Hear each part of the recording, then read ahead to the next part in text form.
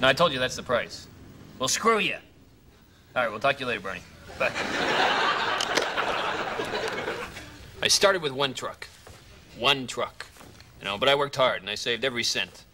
And when I had enough money, I bought another truck. My wife drove one, and I drove the other one. And when we found that we had enough money, we bought another truck. And it was about, 5 months after that, we bought another truck. Competition was starting to notice me. Some of them tried to screw me. But I went over, I talked to them like gentlemen, you know, parlay, parlay.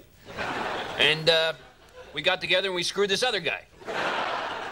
He went under, and at the auction, I bought one of his trucks. Times were good, you know. My wife, she quit driving. We had our first kid, named a truck after her.